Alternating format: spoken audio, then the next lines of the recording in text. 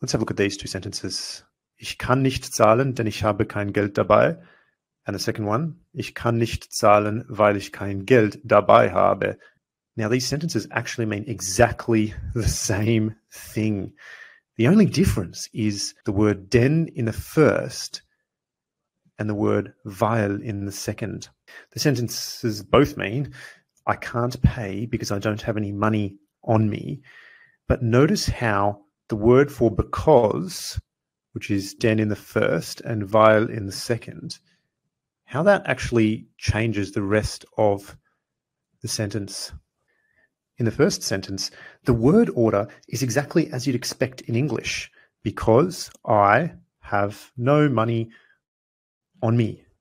Of course, in English, we would have, in addition to that, the word do, which we need if we're going to negate a verb, do not have or don't have. So that would add a bit of complexity, but essentially the word order is the same. And that's why I actually teach denn to my beginners, students of German who are older adolescents, because it's so similar to English. In the second sentence, look what weil does. Because I no money on me have. Now, we could look at denn and weil and say, well, there is a slight difference in meaning. Den sort of more translates as for or since into English, whereas weil is definitely because. And you can't start a sentence with a denn clause. This clause here has to be in that second position in terms of clauses.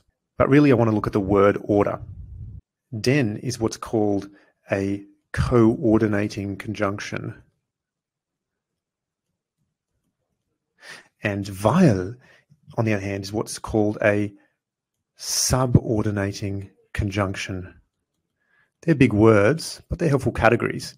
One of the main things that they mean is that a conjunction like weil is going to send the verb to the end of the sentence or the end of the clause, whereas denn stands in zero position. We have a pronoun in first position and, as always, a verb in the second position. One final thing to notice is that you can see the word dabei habe is one word, whereas in the first sentence it's two words, habe and then dabei. That indicates that it's what's known as a separable verb. And it's separating into two parts in a coordinate clause where it's the first verb, whereas is pressed together, and in its conjugated form in a subordinate clause where it's the first verb. This is the infinitive, by the way.